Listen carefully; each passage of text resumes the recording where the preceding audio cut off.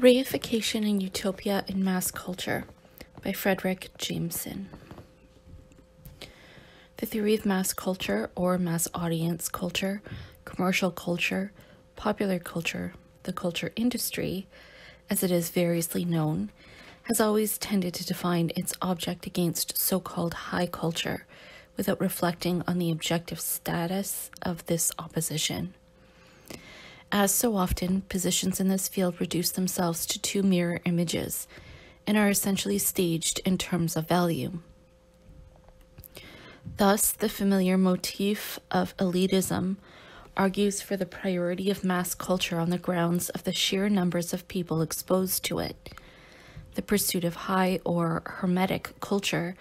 is then stigmatized as a status hobby of small groups of intellectuals. As its anti-intellectual thrust suggests, this essentially negative position has little theoretical content, but clearly responds to a deeply rooted conviction in American radicalism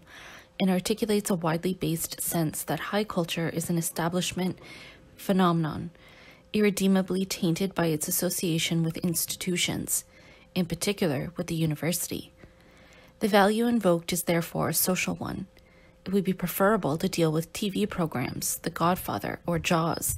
rather than with Wallace Stevens or Henry James, because the former clearly speak a cultural language meaningful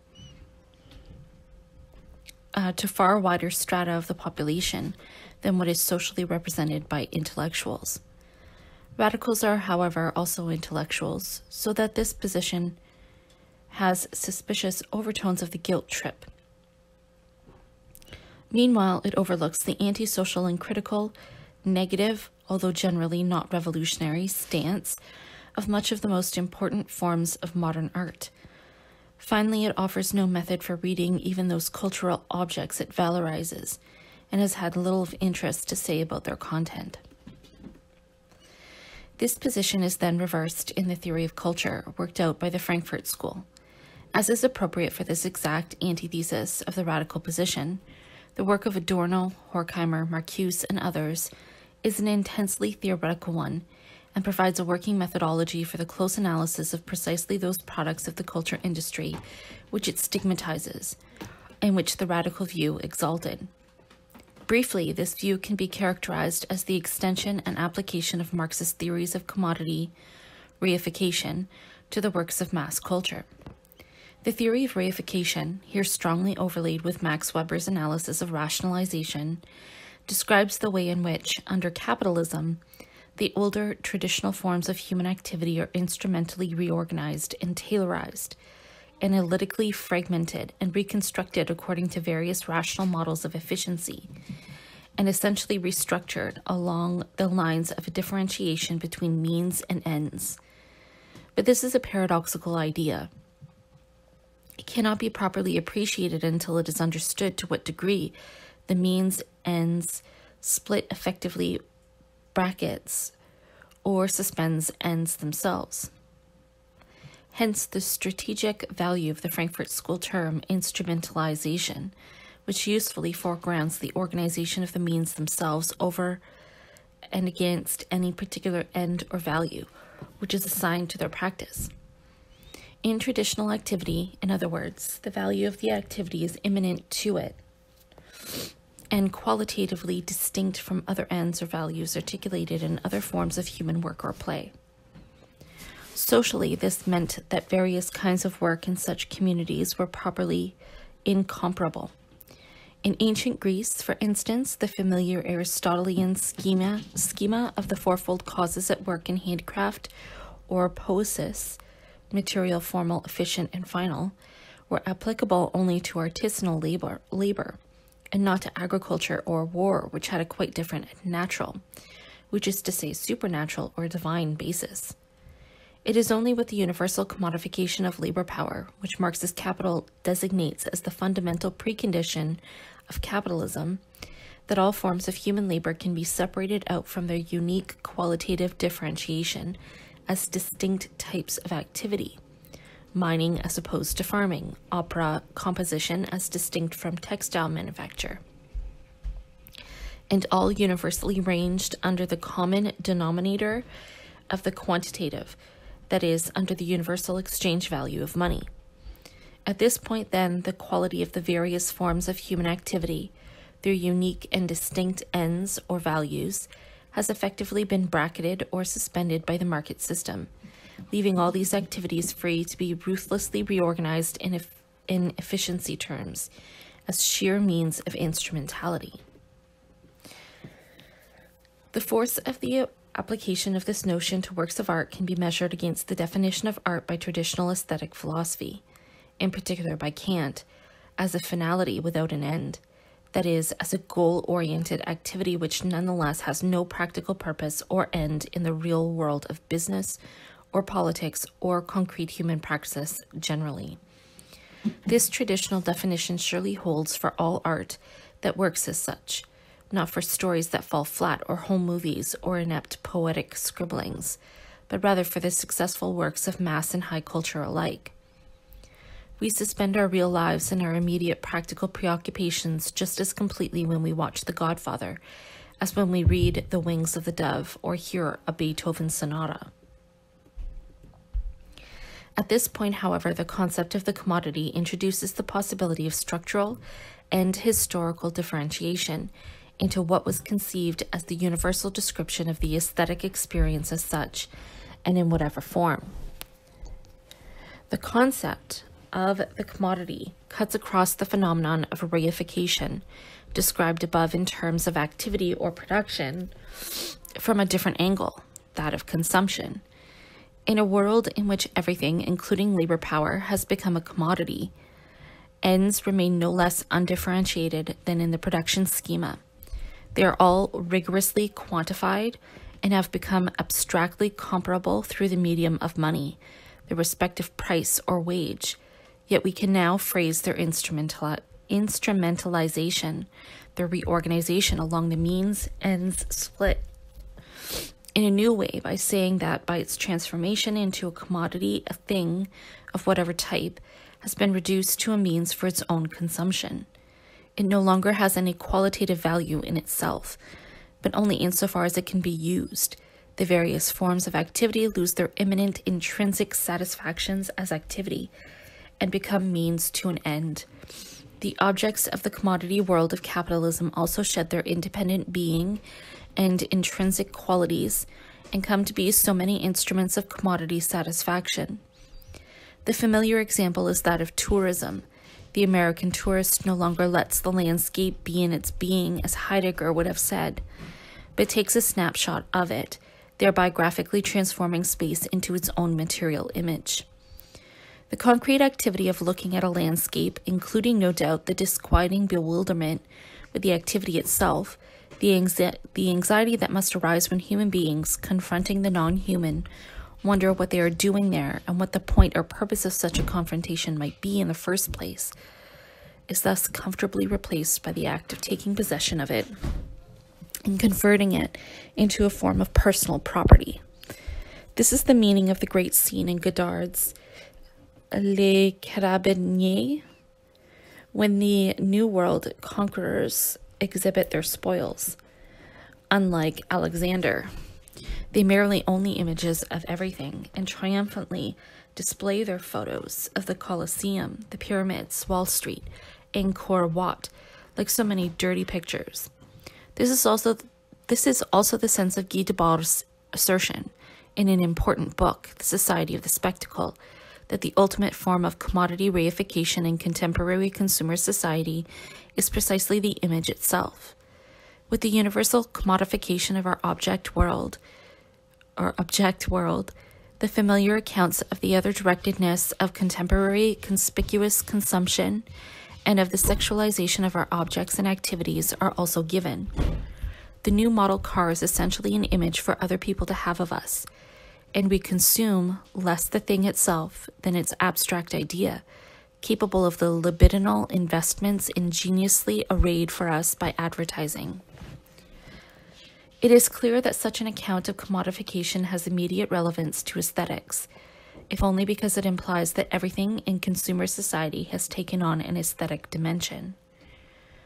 The force of the Adorno-Horkheimer analysis of the culture industry, however, lies in its demonstration of the unexpected and imperceptible introduction of commodity structure into the very form and content of the work of art itself. Yet,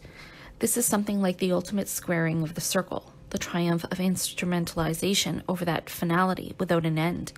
which is art itself, the steady conquest and colonization of the ultimate realm of non-practicality, of sheer play and anti-use,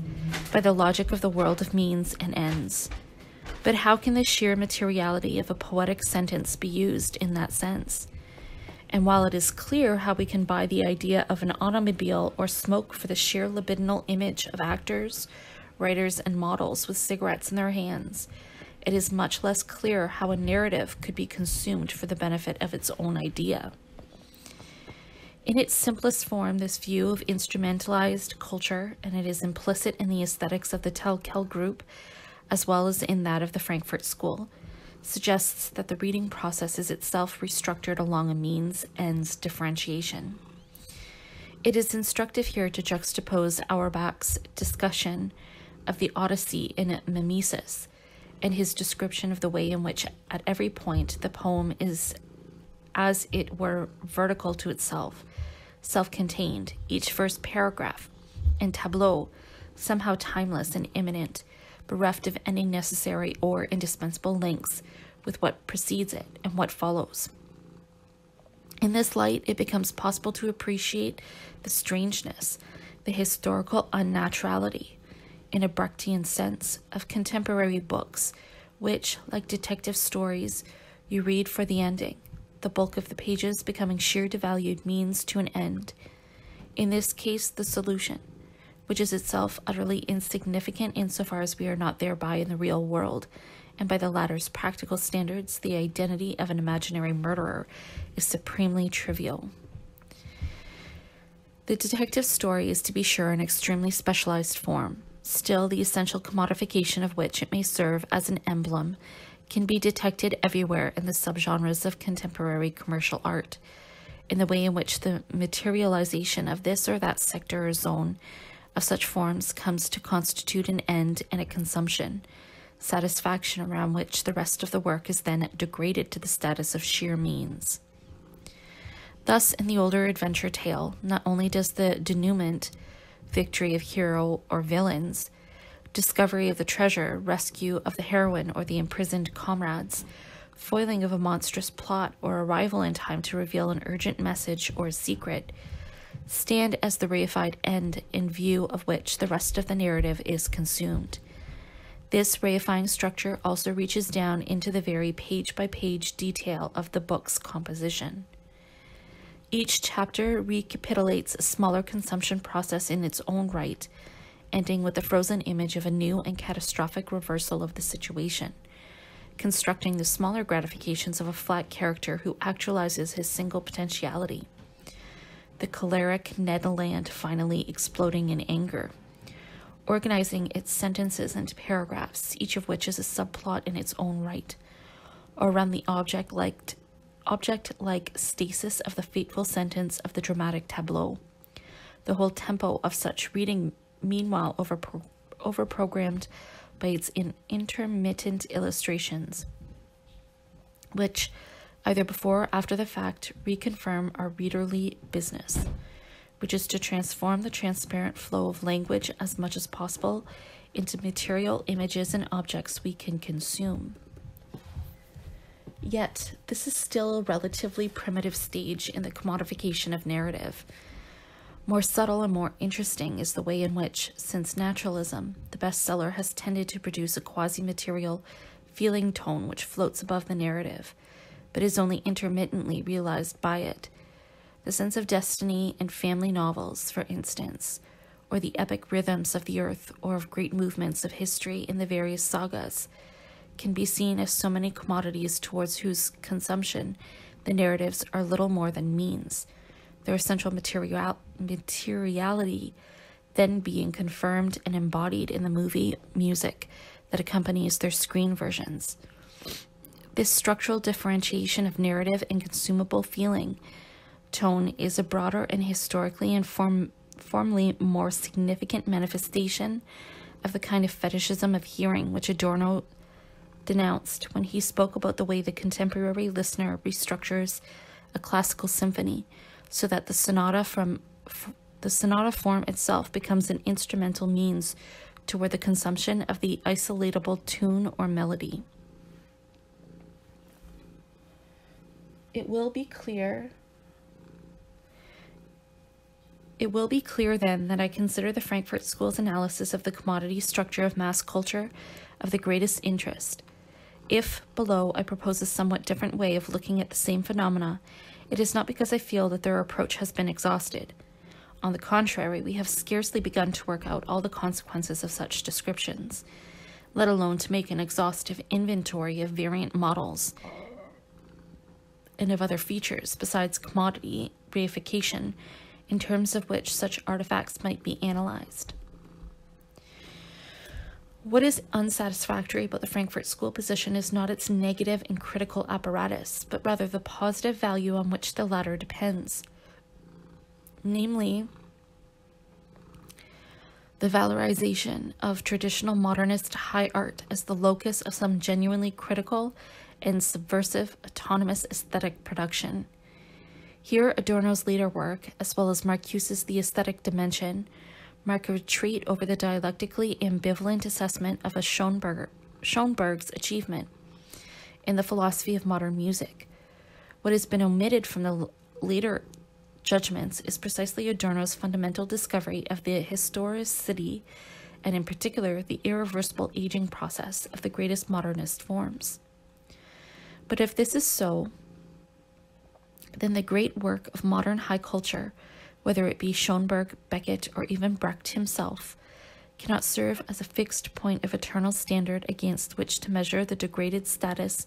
of mass culture.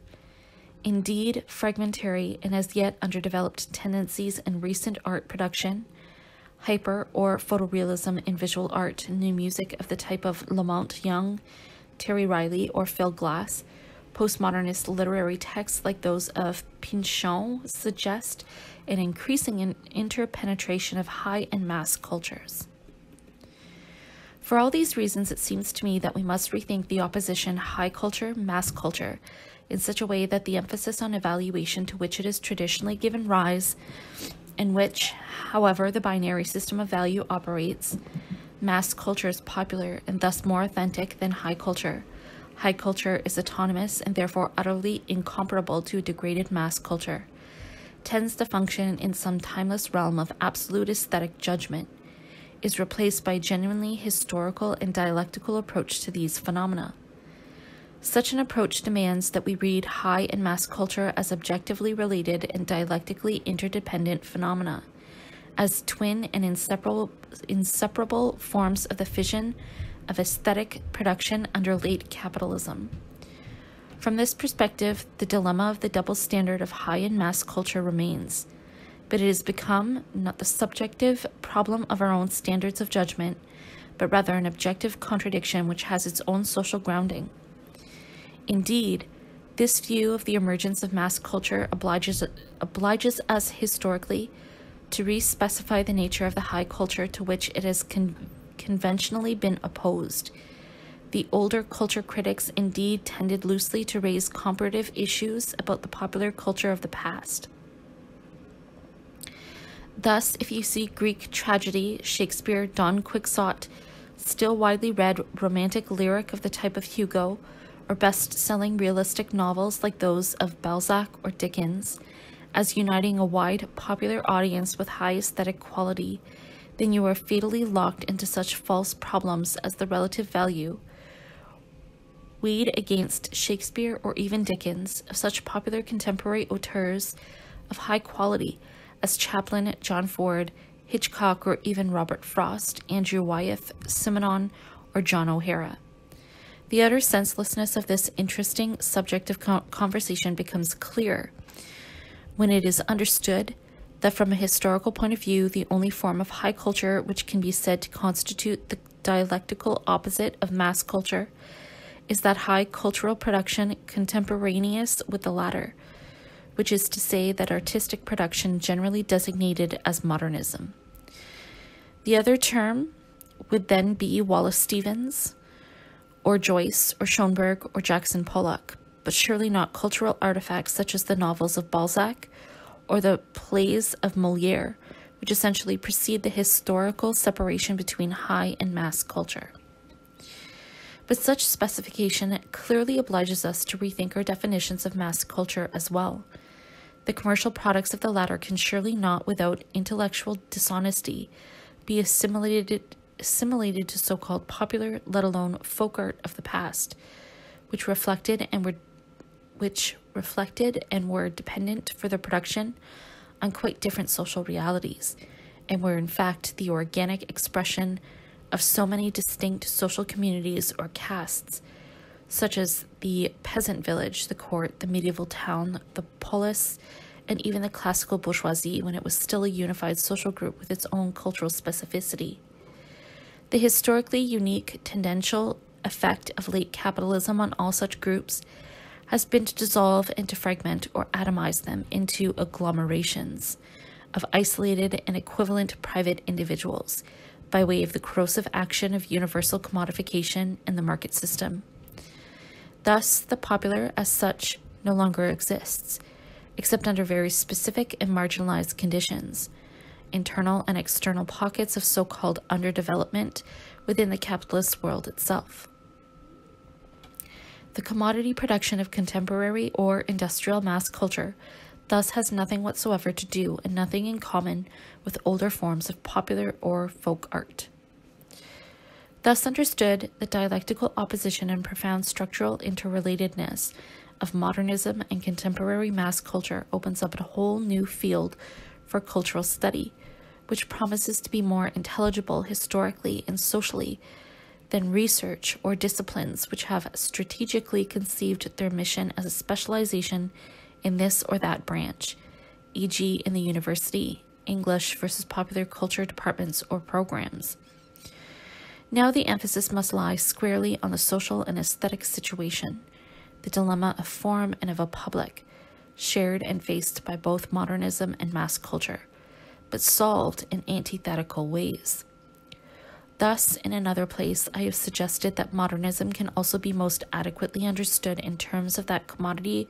production whose all-informing structural influence on mass culture we have described above. Only for modernism, the omnipresence of the commodity form determines a reactive stance, so that modernism conceives its formal vocation to be the resistance to commodity form, not to be a commodity, to devise an aesthetic language incapable of offering commodity satisfaction and resistant to instrumentalization. The difference between this position and the valorization of modernism by the Frankfurt School, or later by Telkel, lies in its designation of modernism as reactive, that is, as a symptom and a result of cultural crisis, rather than a new solution in its own right. Not only is the commodity the prior form in terms of which alone modernism can be structurally grasped, but the very terms of its solution, the conception of the modernist text as the production and the protest of an isolated individual, and the logic of its sign systems as so many private languages, styles, and private religions, are contradictory and make the social or collective realization of its aesthetic project, Mallarmé's ideal of le livre, can be taken as the latter's fundamental formulation, an impossible one, a judgment, which it ought not to be necessary to add, is not a judgment of value, but the greatness of the modernist texts.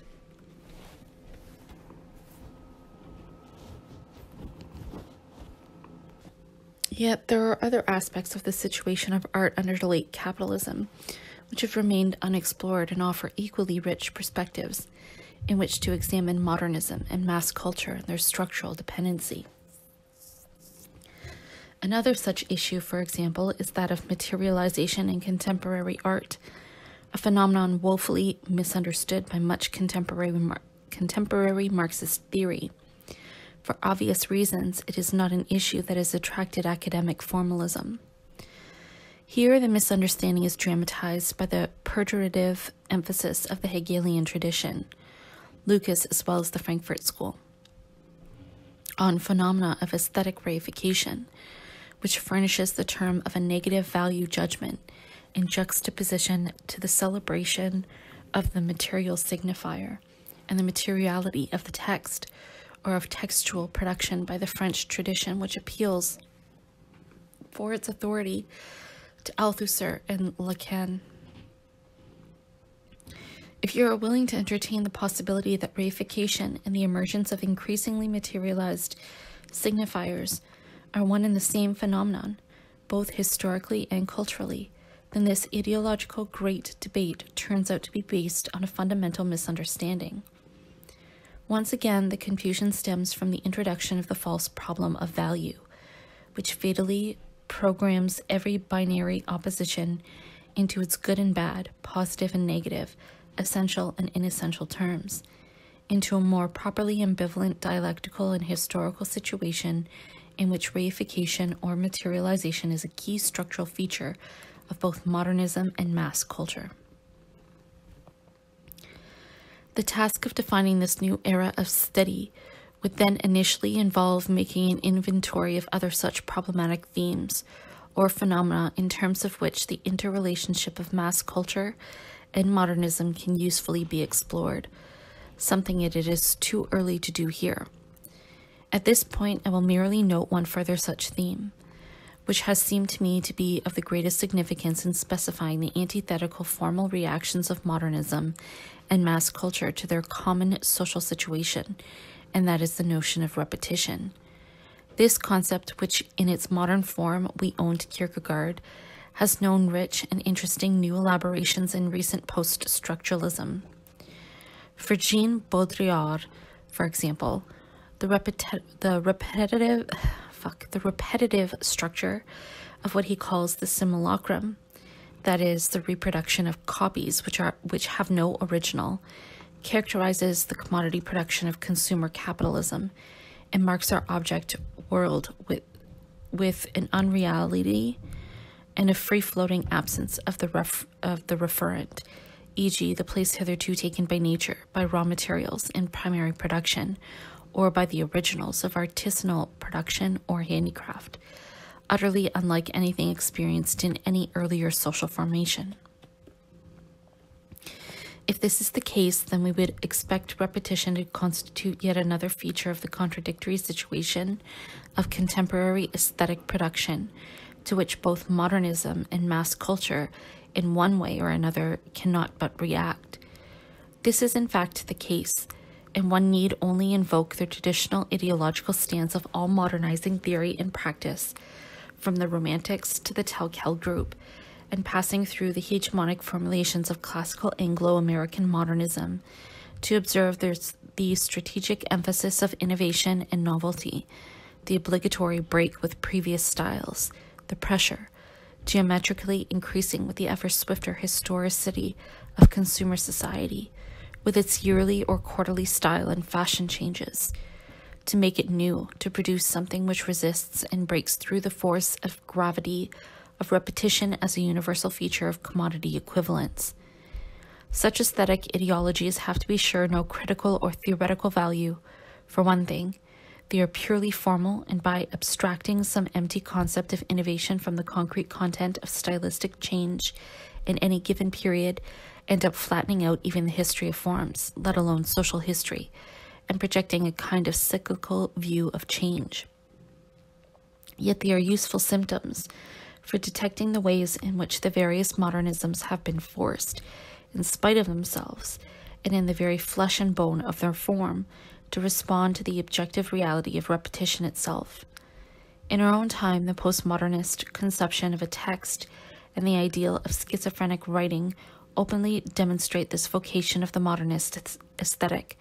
to produce sentences which are radically discontinuous, and which defy repetition not merely on the level of the break with older forms or older form models, but now within the microcosm of the text itself. Meanwhile, the kinds of repetition which, from Gertrude Stein to Robbe-Grillet, the modernist project has appropriated and made its own, can be seen as a kind of homeopathic strategy, whereby the scandalous and intolerable external irritant is drawn into the aesthetic process itself, and thereby systematically worked over, acted out, and symbolically neutralized. But it is clear that the influence of repetition on mass culture has been no less decisive.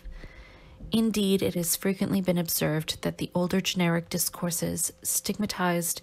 by the various modernist revolutions which have successfully repudiated the older fixed forms of lyric, tragedy, and comedy, and at length even the novel itself, now replaced by the unclassifiable livre or text, continue a powerful afterlife in the realm of mass culture. Paperback drugstore or airport displays reinforce all of the now subgeneric distinctions between gothic, bestseller, mysteries, science fiction, biography, or pornography, as do the conventional classification of weekly TV series and the production and marketing of Hollywood films. To be sure, the generic system at work in contemporary commercial film is utterly distinct from the traditional pattern of 1930s and 1940s production, and has had to respond to television competition by devising new meta-generic or omnibus forms, themselves generally reduplicated by original novels. These omnibus forms, however, like the disaster film, is only the most recent such innovation, at once become new genres in their own right, and fold back into the usual generic stereotyping and reproduction. But we must specify this development historically. The older pre-capitalist genres were signs of something like an aesthetic contract between a cultural producer and a certain homogeneous class or group public. They drew their vitality from the social and collective status, which to be sure varied widely according to the mode of production in question, of the situation of aesthetic production and consumption, that is to say, from the fact that the relationship between artist and public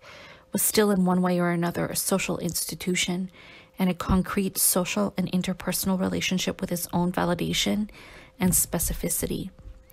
With the coming of the market, this institutional status of artistic consumption and production vanishes.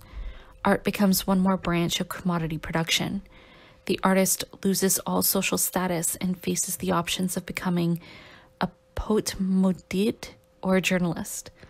The relationship to the public is problematized, and the latter becomes a virtual public introuvable. The appeals to posterity, Stendhal's dedication to the happy few, or Gertrude Stein's remark, "I write for myself and for strangers," a revealing testimony to this intolerable new state of affairs. The survival of genre in emergent mass culture can thus in no way be taken as a return to the stability of the publics of pre-capitalist societies. On the contrary, the generic forms and signals of mass culture are very specifically to be understood as the historical reappropriation and displacement of older structures in the service of the qualitatively very different situation of repetition. The atomized or serial public of mass culture wants to see the same thing over and over again, hence the urgency of the generic structure and the generic signal. If you doubt this, think of your own consternation at finding that the paperback you selected from the mystery shelf turns out to be a romance or a science fiction novel. Think of the exasperation of people in the row next to you who bought their tickets imagining that they were about to see a thriller or a political mystery instead of the horror or occult film actually underway. Think also of the much misunderstood aesthetic bankruptcy of television,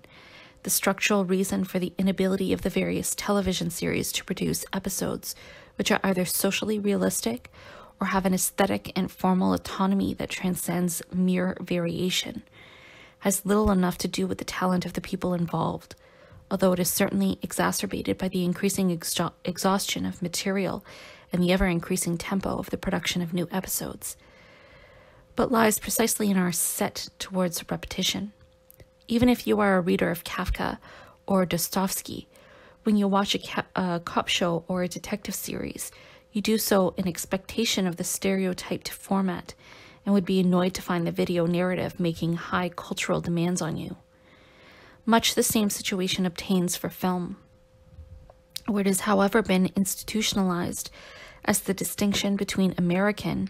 now multinational, film determining the expectation of generic repetition, and foreign films, which determine a shifting of gears of the horizon of expectations to the reception of high cultural discourse, or so-called art films. This situation has important consequences for the analysis of mass culture, which have not yet been fully appreciated. The philosophical paradox of repetition, formulated by Kierkegaard, Freud, and others, can be grasped in this, that it can, as it were, only take place a second time. The first time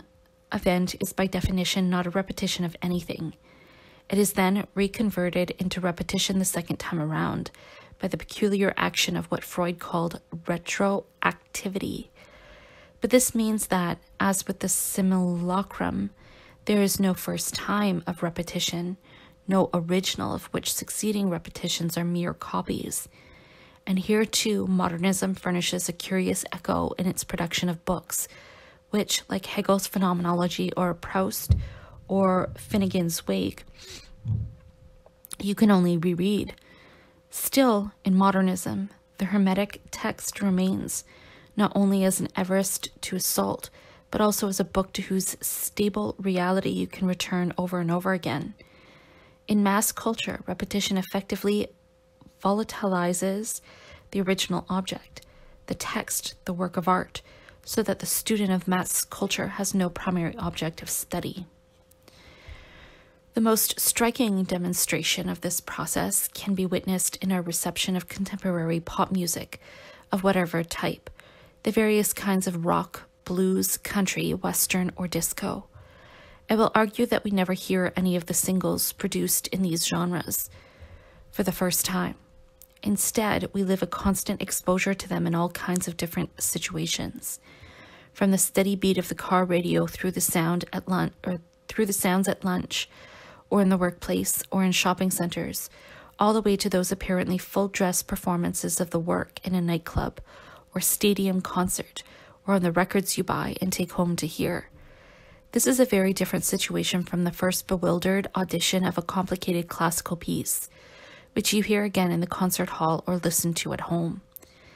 The passionate attachment one can form to this or that pop single, the rich personal investment of all kinds of private associations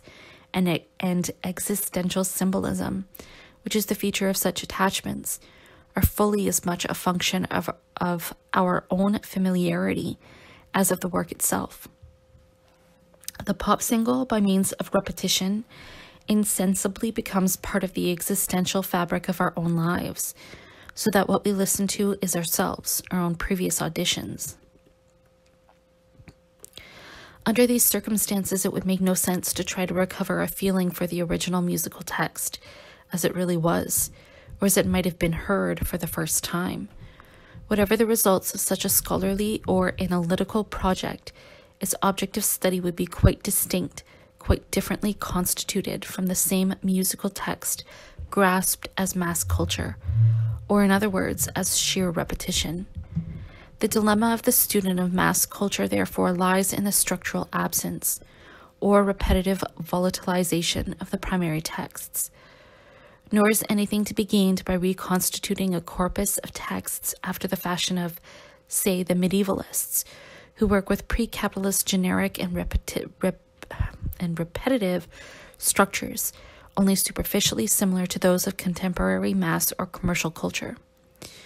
Nor, to my mind, is anything explained by recourse to the currently fashionable term of intertextuality, which seems to me at best to designate a problem rather than a solution. Mass culture presents us with a methodological dilemma, which the conventional habit of positing a stable object of commentary or exegesis or exegesis in the form of a primary text or work is disturbingly unable to focus, let alone to resolve. In this sense, also, a dialectical consumption of this field of study in which modernism and mass culture are grasped as a single historical and aesthetic phenomenon has the advantage of positing the survival of the primary text at one of its poles,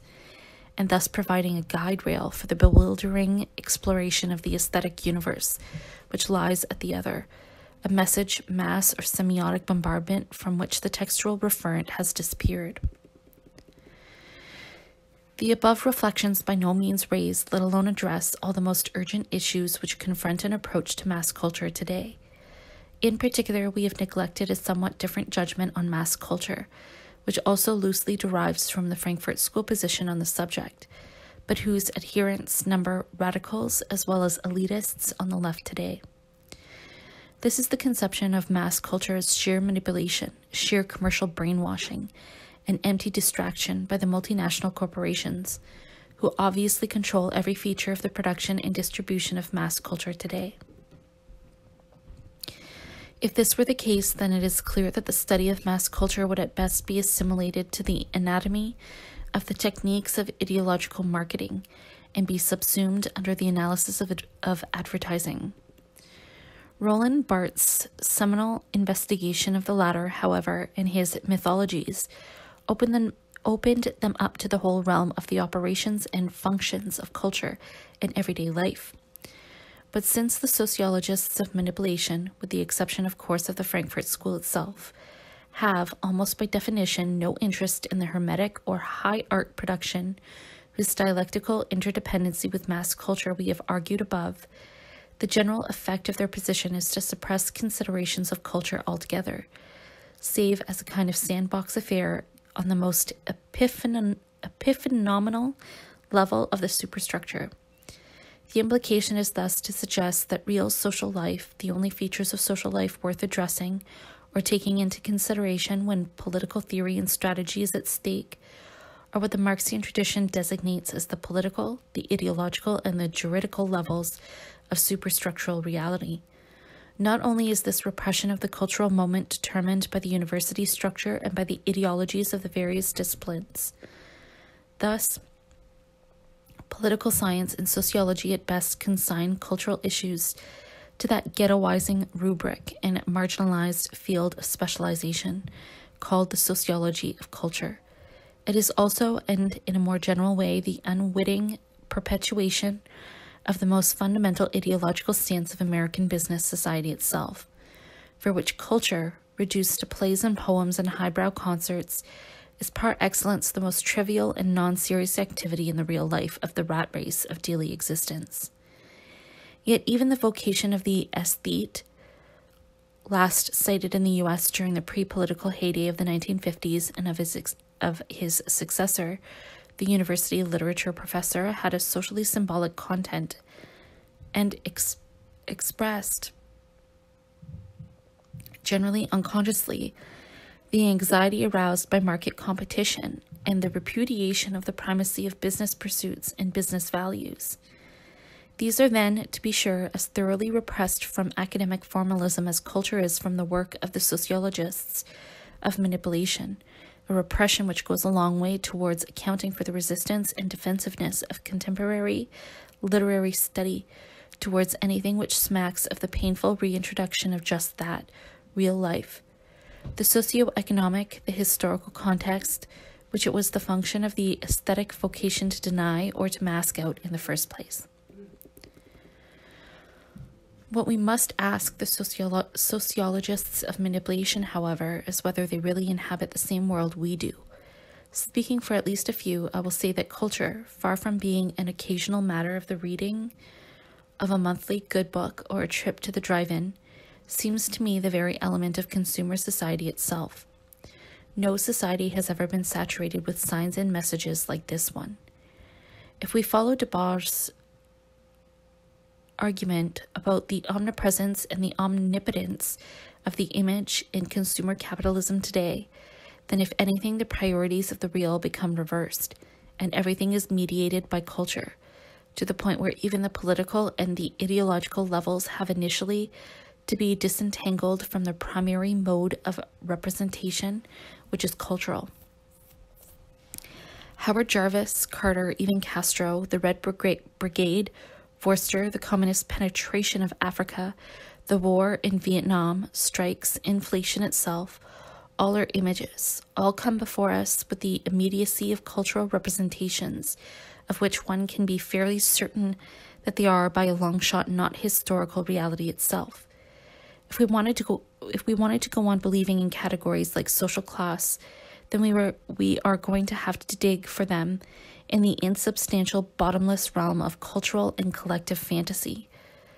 Even ideology has in our society lost its clarity as prejudice, false consciousness, readily identifiable opinion. Our racism gets all mixed up with clean-cut black actors on TV and in commercials.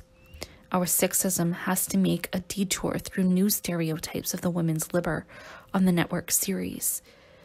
After that, if one wants to stress the primacy of the political, so be it. Until the omnipresence of culture in this society is even dimly sensed, realistic conceptions of the nature and function of political praxis today can scarcely be framed. It is true that manipulation theory sometimes finds a special place in its scheme for those rare cultural objects which can be said to have overt political and social content. Thus, 60s protest songs, The Salt of the Earth, Clancy Segal's novel, or Saul Urich's Chicano murals, and the San Francisco Mime Troupe. This is not the place to raise the complicated problem of political art today, except to say that our business as culture critics requires us to raise it, and to rethink what are still essentially 30s categories in some new and more satisfactory,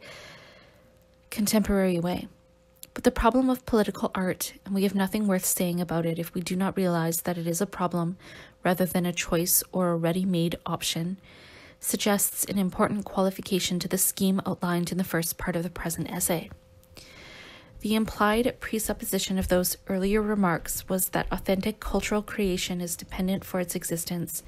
on authentic collective life, on the vitality of the organic social group in whatever form. And such groups can range from the classical polis to the peasant village, from the commonality of the ghetto to the shared values of an embattled pre-revolutionary bourgeoisie. Capitalism systematically dissolves the fabric of all cohesive social groups without exception, including its own ruling class, and thereby problematizes aesthetic production and linguistic invention, which have their source in group life. The result, discussed above, is the dialectical fission of old aesthetic expression into two modes, modernism and mass culture, equally dissociated from group praxis. Both of these modes have attained an admirable level of technical virtuosity, but it is a daydream to expect that either of these semiotic structures could be retransformed by fiat, miracle, or sheer talent into what could be called, in its strong form, political art, or in a more general way, that living and authentic culture of which we have virtually lost the memory, so rare an experience it has become.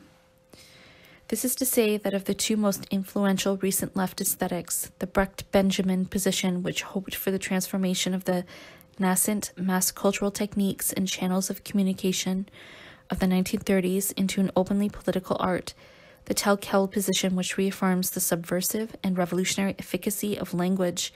revolution, and modernist and postmodernist formal innovation, we must reluctantly conclude that neither addresses the specific conditions of our own time. The only authentic cultural production today has seemed to be that which can draw on the collective experience of marginal pockets of the social life of the world system. Black literature and blues, British working class rock, women's literature, gay literature, the Roman Québécois, the literature of the Third World. And this production is possible only to the degree to which these forms of collective life or collective solidarity have not yet been fully penetrated by the market and by the commodity system. This is not necessarily a negative prognosis, unless you believe in an increasingly winless and all-embracing total system. What shatters such a system? It has unquestionably been falling into place all around us since the development of industrial capitalism is, however, very precisely collective praxis, or, to pronounce its traditional and unmentionable name, class struggle. Yet the relationship between class struggle and cultural production is not an immediate one. You do not reinvent an access onto political art and authentic cultural production by studying your individual artistic discourse with class and political signals. Rather, class struggle and the slow and intermittent development of genuine class consciousness are themselves the process whereby a new and organic group constitutes itself, whereby the collective breaks through the reified atomization. Sartre calls it the seriality of capitalist social life. At that point, to say that the group exists and that it generates its own specific cultural life and expression are one and the same. This is, if you like, the third term missing from my initial picture of the fate of the aesthetic and the cultural under capitalism. Yet no useful purpose is served by speculation on the forms such a third and authentic type of cultural language might take in situations which do not yet exist. As for the artists, for them too, the owl of Minerva takes its flight at dusk. For them too, as with Lenin and April, the test of historical inevitability is always after the fact, and they cannot be told any more than the rest of us what is historically possible until after it has been tried. This said, we can now return to the question of mass culture and manipulation. Manipulation theory implies a psychology, but this is also very well and good. Brecht taught us that under the right circumstances you could remake anybody over into anything you liked. Only he insisted on the situation and the raw materials fully as much or more than on the techniques. Perhaps the key problem about the concept or pseudo-concept of manipulation can be dramatized by juxtaposing it to the Freudian notion of repression. The Freudian mechanism indeed comes into play only after its object trauma, charged memory, guilty or threatening desire, anxiety, has in some way been aroused and risks emerging into the subject's consciousness. Freudian repression is therefore determinate. It is specific content and may even be said to be something like a recognition of that content which expresses itself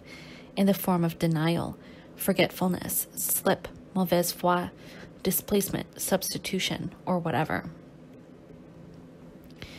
But of course, the classical Freudian model of the work of art, as of the dream or the joke, was that of the symbolic fulfillment of the repressed wish, of a complex structure of indirection whereby desire could elude the repressive censor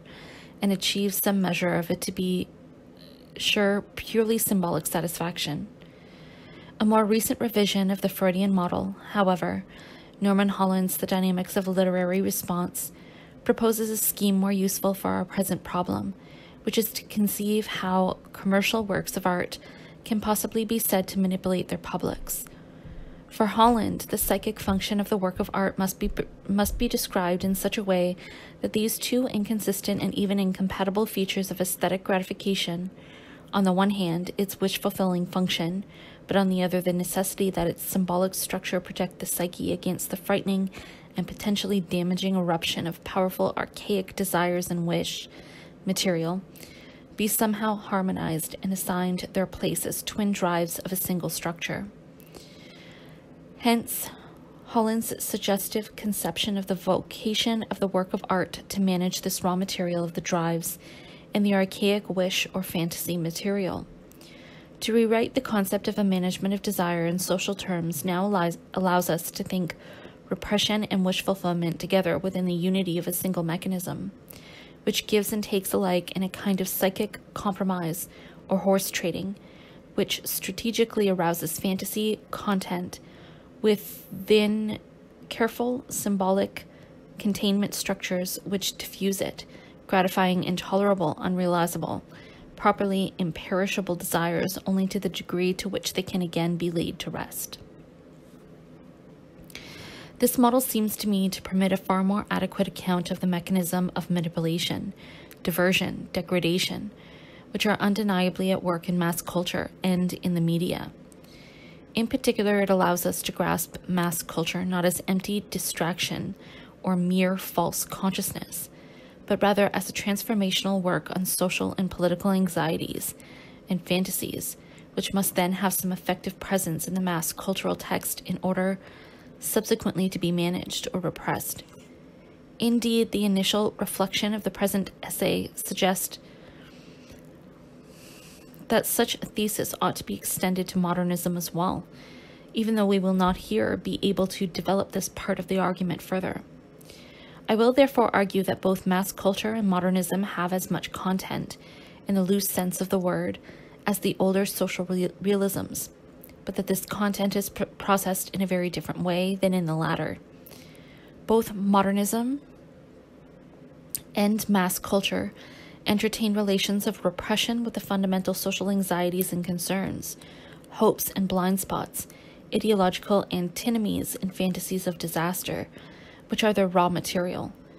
Only where modernism tends to handle this material by producing compensatory structures of various kinds, mass culture represses them by the narrative construction of imaginary resolutions and by the projection of an optical illusion of social harmony. I will now demonstrate this proposition by a reading of 3 extremely successful recent commercial films: Jaws, now Jaws 1, and the 2 parts of The Godfather. The readings I will propose are at least consistent with my earlier remarks about the volatilization of the primary text in mass culture by repetition, to the degree of which they are differential, intertextually comparative decodings of each of these filmic messages. In the case of Jaws, however, the version of variant against which we will read the film is not the shoddy and disappointing sequel, but rather the best-selling novel from which the film, one of the most successful box office attractions in movie history, was adapted. We will see that the adaptation involved significant changes in the original narrative. Our attention to such strategic alterations may indeed arouse some initial suspicion of the official or manifest content preserved in both these texts, and on which most of the discussion of Jaws has tended to focus. Thus, critics from Gore Vidal and Pravda all the way to Stephen Heath have tended to emphasize the problem of the shark itself and what it represents. Such speculation ranges from the psychoanalytic to historic anxieties about the other that menaces American society, whether it be the communist conspiracy or the Third World, and even to internal fears about the unreality of daily life in America today, and in particular the haunting and unmentionable persistence of the organic, of birth, copulation, and death, which the cellophane society of consumer capitalism desperately recontains in hospitals and old age homes, and sanitizes by means of a whole strategy of linguistic euphemisms which enlarge the older, purely sexual ones. On this view, the Nantucket beaches represent consumer society itself, with its glossy and commodified images of gratification and its scandalous and fragile, ever-suppressed sense of its own possible mortality. Now, none of these readings can be said to be wrong or aberrant, but their very multiplicity suggests that the vocation of the symbol, the killer shark, lies less in any single message or meaning than in its very capacity to absorb and organize all of these quite distinct anxieties together. As a symbolic vehicle, then, the shark must be understood in terms of its essentially polysemous function, rather than any particular content attributable to it by this or that spectator. Yet it is precisely this polysemousness which is profoundly ideological, insofar as it allows essentially social and historical anxieties to be folded back into apparently natural ones, to be both expressed and recontained in what looks like a conflict with other forms of biological existence. Interpretive emphasis on the shark indeed tends to drive all these quite varied readings in the direction of myth criticism, where the shark is naturally enough taken to be the most recent embodiment of Leviathan, so that the struggle with it effortlessly folds back into one of the fundamental paradigms of archetypes of Professor Fry's storehouse of myth. To rewrite the film in these terms is thus to emphasize what I will shortly call its utopian dimension, that is, its ritual celebration of the renewal of the social order and its salvation, not merely from divine wrath, but also from unworthy leadership. But to put it this way is to begin to shift our attention from the shark itself to the emergence of the hero, or heroes, whose mythic task it is to rid the civilized world of the archetypal monster. This is, however, precisely the issue, the nature and the specification of the mythic hero, about which the discrepancies between the film and the novel have something instructive to tell us.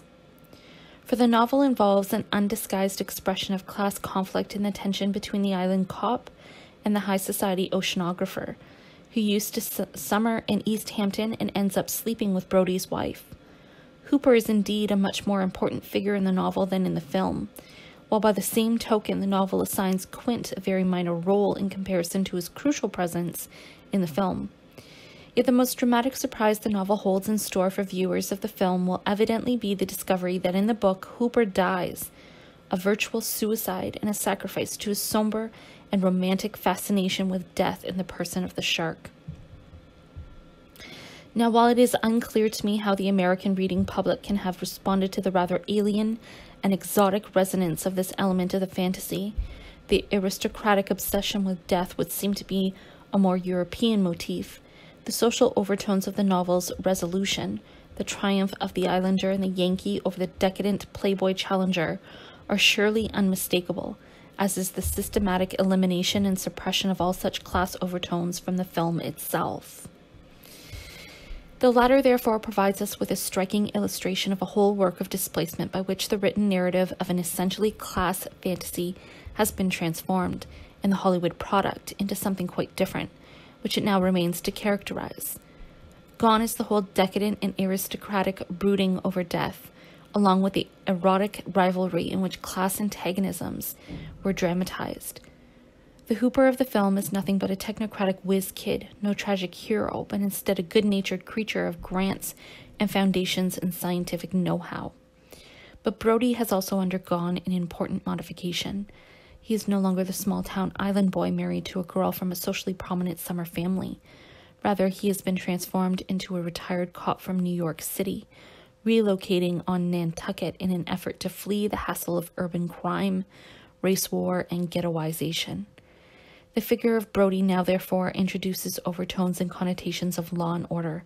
rather than of Yankee shrewdness, and functions as a TV police show hero transposed into this apparently more sheltered, but in reality equally contradictory milieu, which is the great American summer vacation. I will therefore suggest that in the film, the socially resonant conflict between these two characters has for some reason that remains to be formulated been transformed into a vision of their ultimate partnership and joint triumph over Leviathan. This is clearly the moment to come to Quint, whose enlarged role in the film thereby becomes strategic.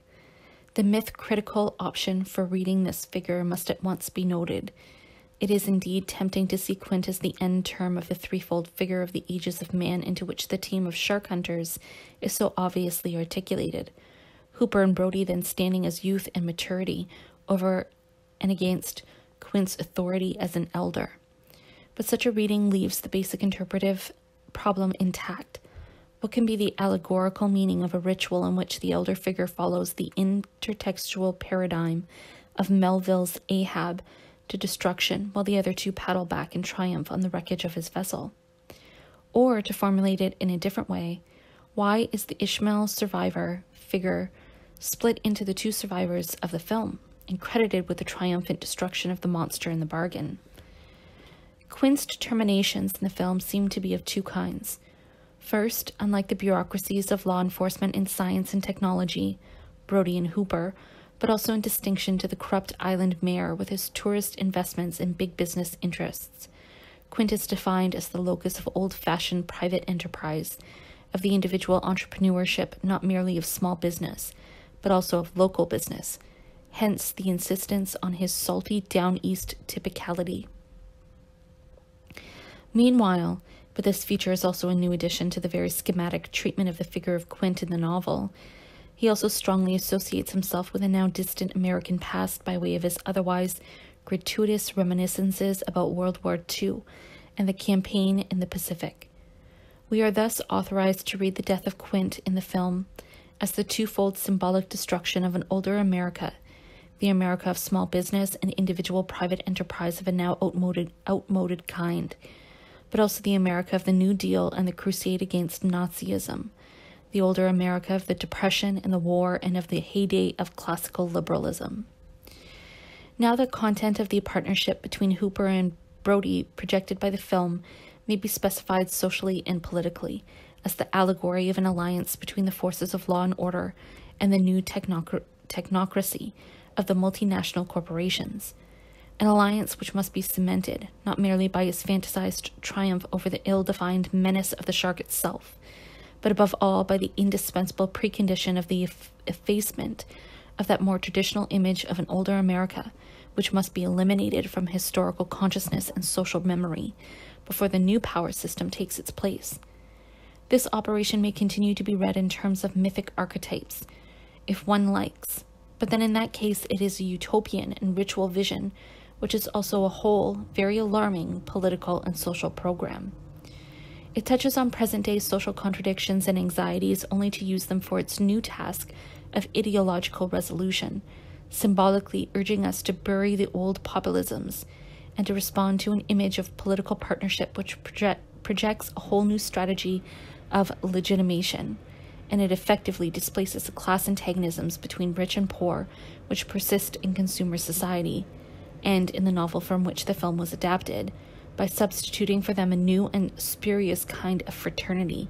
in which the viewer rejoices without understanding that he or she is excluded from it.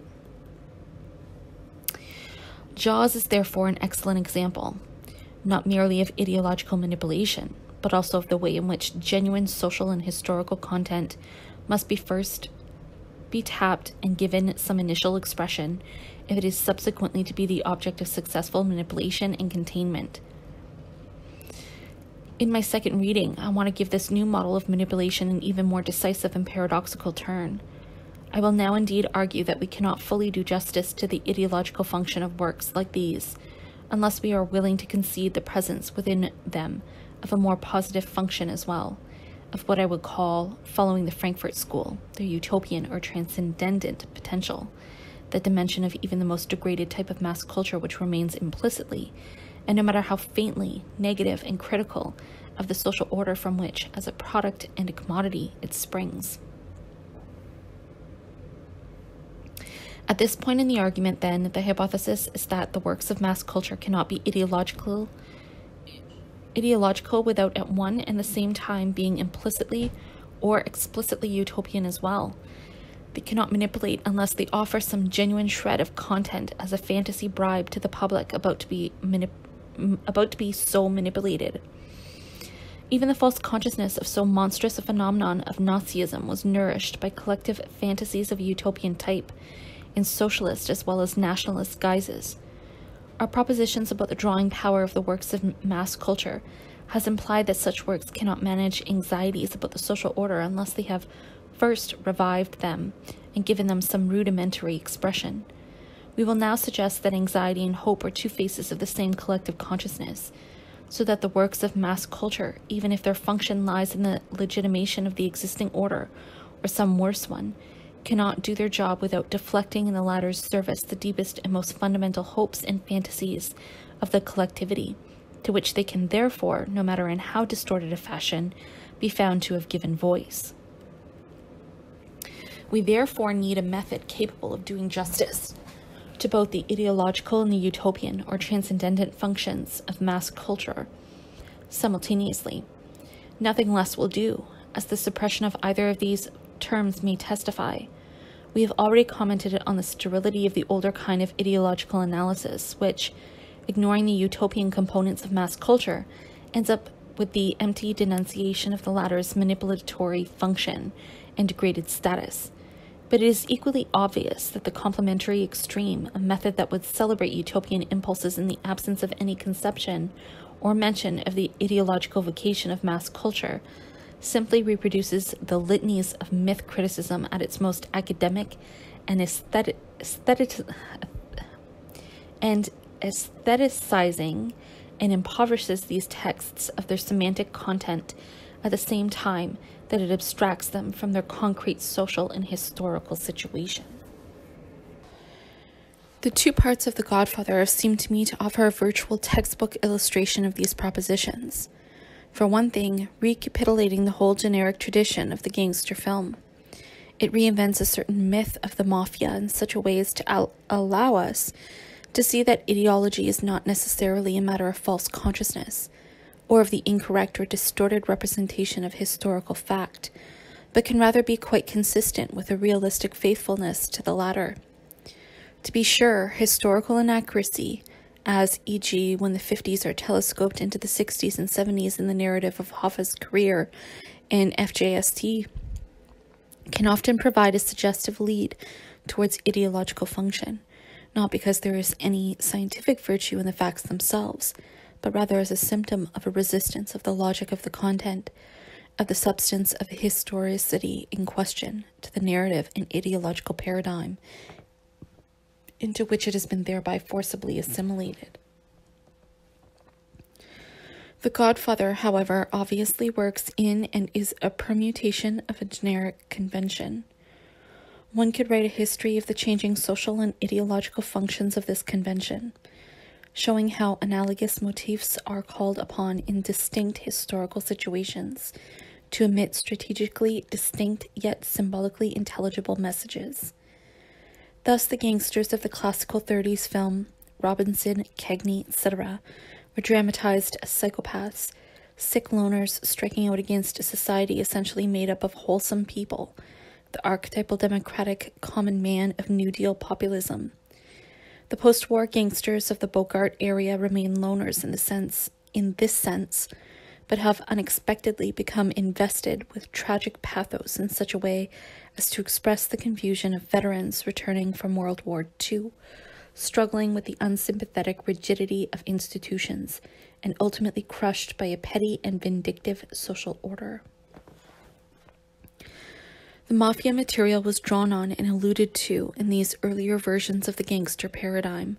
but did not emerge as such until the late 50s and the early 60s. This very distinctive narrative content, a kind of saga or family material analogous to that of the medieval chanson de geste, with its recurrent episodes and legendary figures returning again and again in different perspectives and contexts, can at once be structurally differentiated from the older paradigms by its collective nature. In this, reflecting an evolution towards organizational themes and team narratives, which studies like Will Wright's Six Guns in Society have shown to be significant developments in the other subgenres of mass culture, the Western, the caper film, etc., during the 60s. Such an evolution, however, suggests a global transformation of post-war American social life and a global transformation of the potential logic of its narrative content without yet specifying the ideological function of the mafia paradigm itself. Yet this is surely not very difficult to identify, when indeed we reflect on an organized conspiracy against the public, one which reaches into every corner of our daily lives and our political structures to exercise a wanton, ecocidal, and genocidal violence at the behest of distant decision-makers, and in the name of an abstract conception of profit. Surely it is not about the mafia, but rather about American business itself that we are thinking. American capitalism in its most systematized and computerized, dehumanized, multinational and corporate form. What kind of crime, said Brecht, is the robbing of a bank compared to the founding of a bank? Yet until recent years, American business has enjoyed a singular freedom from popular criticism and articulated collective resentment since the depoliticization of the New Deal, the McCarthy era, and the beginning of the Cold War and of media or consumer society. It is known in an inexplicable holiday from the kinds of populist antagonisms which have only recently, white-collar crime, hostility to utility companies or to the medical profession, shown signs of re-emerging. Such freedom from blame is all the more remarkable when we observe the increasing squalor that daily life in the U.S. owes to big business and to its unenviable position as the purest form of commodity and market capitalism functioning anywhere in the world today. This is the context in which the ideological function of the myth of the mafia can be understood, as the substitution of crime for big business, as the strategic displacement of all the rage generated by the American system onto this mirror image of big business provided by the movie screen and the various TV series. It being understood that the fascination with the mafia remains ideological, even if in reality organized crime has exactly the importance and influence in American life, which such representations attribute to it. The function of the mafia narrative is indeed to encourage the conviction that the deterioration of daily life in the United States today is an ethical rather than an economic matter, connected not with profit but rather merely with dishonesty, and with some omnipresent moral corruption whose ultimate mythic source lies in the pure evil of the mafiosi themselves. For genuinely political insights into the economic realities of late capitalism, the myth of the mafia strategically substitutes the vision of what is seen to be a criminal aberration from the norm, rather than the norm itself. Indeed, the displacement of political and historical analysis by ethical judgments and considerations is generally the sign of an ideological maneuver and of the intent to mystify. Mafia movies thus project a solution to social contradictions,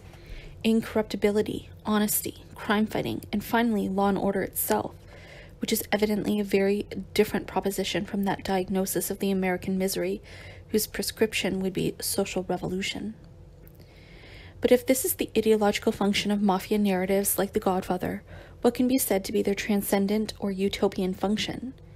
The latter is to be sought, it seems to me, in the fantasy message projected by the title of this film,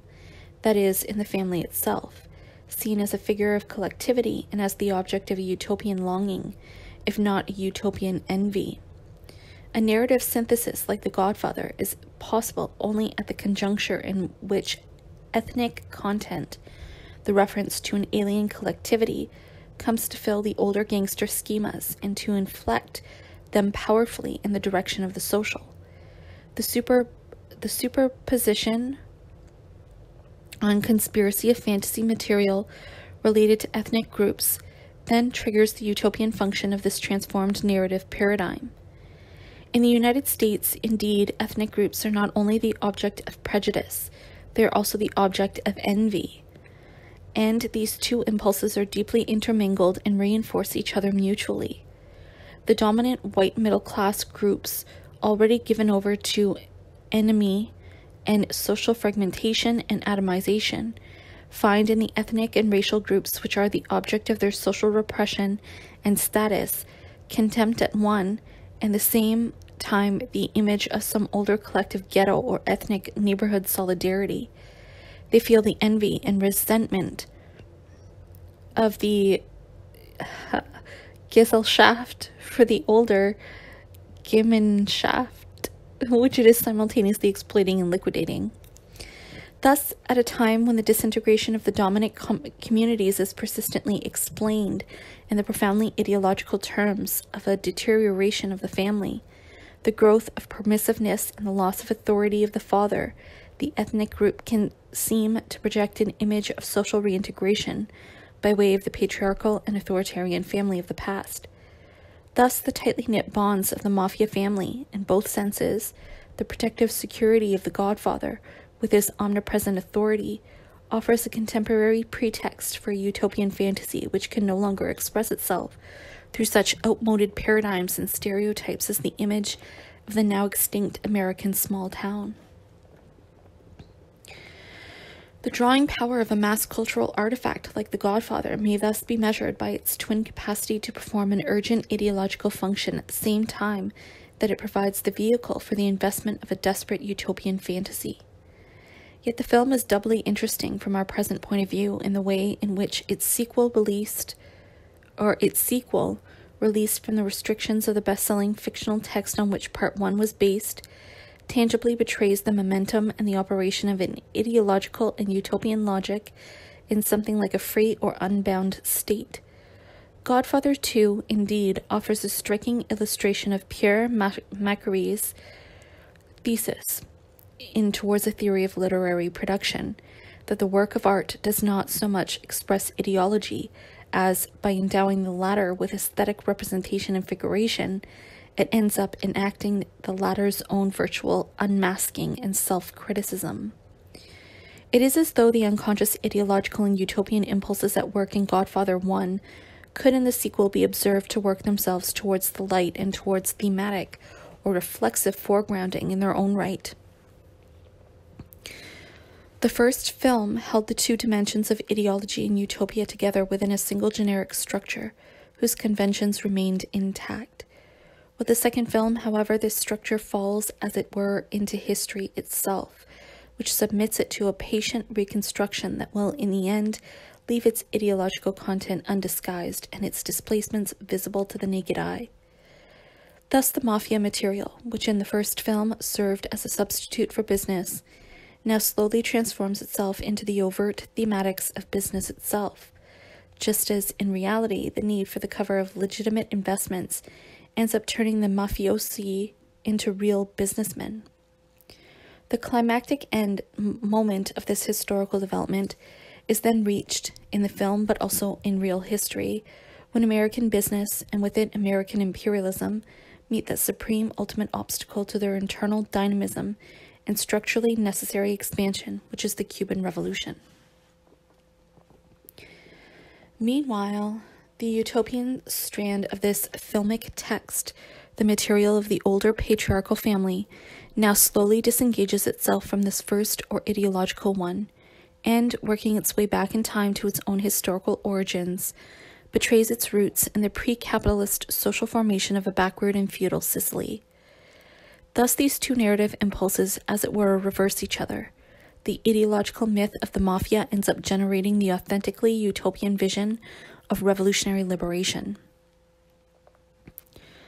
while the degraded utopian content of the family paradigm ultimately unmasks itself as the survival of more archaic forms of repression and sexism and violence. Meanwhile, both of these narrative strands, free to pursue their own inner logic to its limits, are thereby driven to the outer reaches and historical boundaries of capitalism itself, the one as it touches the pre-capitalist societies of the past, the other the beginnings of the future and the dawn of socialism. These two parts of The Godfather, the second so much more demonstrably political than the first, may serve to dramatize our second basic proposition in the present essay, namely the thesis that all contemporary works of art, whether those of high culture and modernism or of mass culture and commercial culture, have as their underlying impulse, albeit in what is often distorted and repressed unconscious form, our deepest fantasies about the nature of social life, both as we live it now and as we feel in our bones it ought rather to be lived. To reawaken in the midst of a privatized and psychologizing society, obsessed with commodities and bombarded with ideological slogans of big business, some sense of the ineradicable drive towards collectivity that can be detected, no matter how faintly and feebly, in the most degraded works of mass culture, just as surely in the classics of modernism, is surely an indispensable precondition for any meaningful Marxist intervention in contemporary culture.